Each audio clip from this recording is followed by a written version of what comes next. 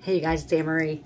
I'm going to go ahead and pull some more cards from the fourth deck. This is the light dark, or is it light dark? Yeah, the dark light oracle. I got a very strong message last time about people wearing masks, trying to mask your innate abilities and your gifts. Be very careful with people around you. Oh, blah, blah, blah, my so-and-so would never do that to me. Sure you're right. I'll be damned. You saw me shuffling, right? Masks. Masks came out again. That or you're wearing a mask. Are you wearing a mask? Can't touch, come get it.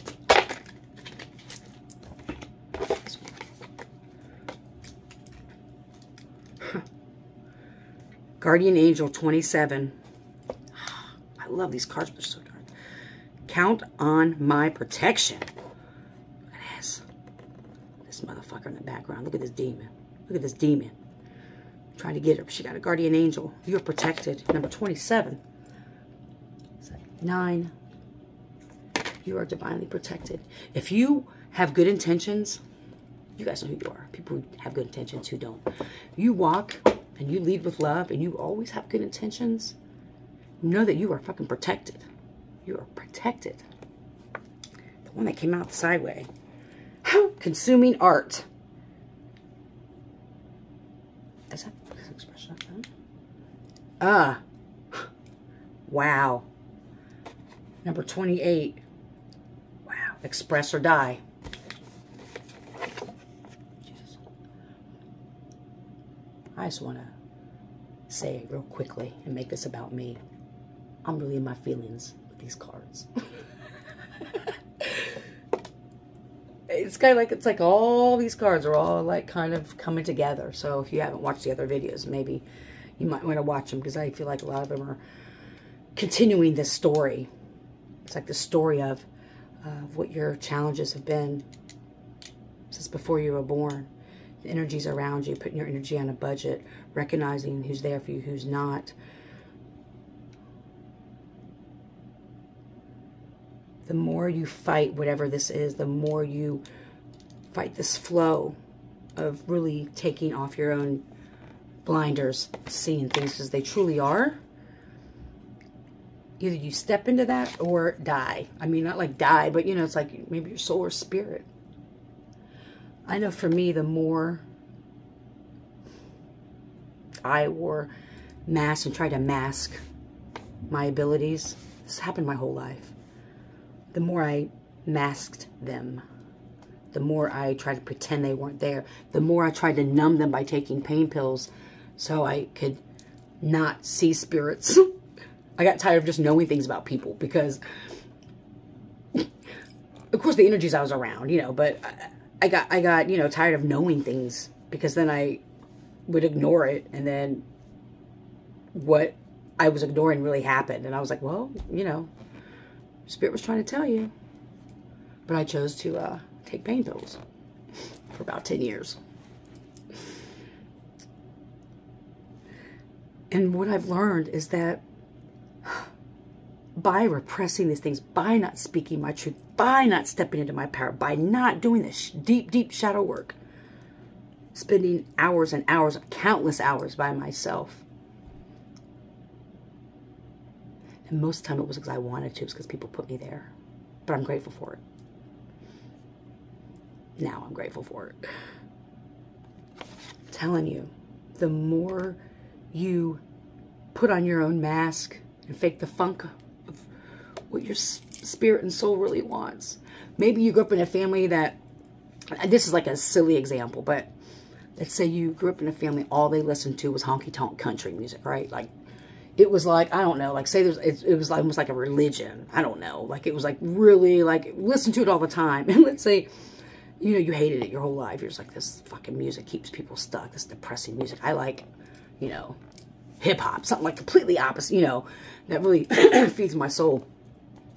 But, you know, you just never tell anybody. You never tell anybody because everyone's going to think this about you or say this about you because you like that kind of music or you like to dress this way or whatever it is, okay? And you keep repressing it, pressing. You just wear a mask, just smile. I only got to be with them for an hour. It's going to eat your soul. It's going to eat your soul because you're not living your authentic self. I'm a true testament. I know plenty of people who are true testaments to this.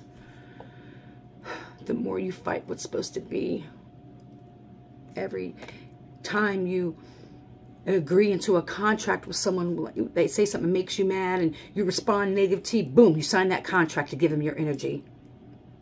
When someone says a little smart aleck thing to you and it kind of hurts you, but you just kind of like blow it off and not listen to your intuition, it takes a piece of you.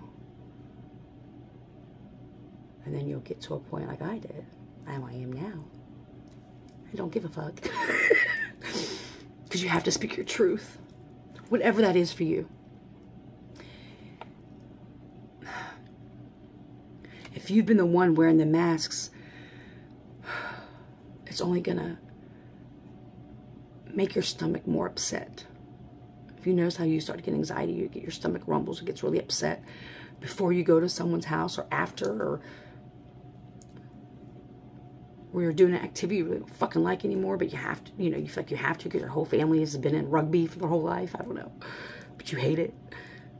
The more you fight against it, it's like a piece of your soul is just like flying away.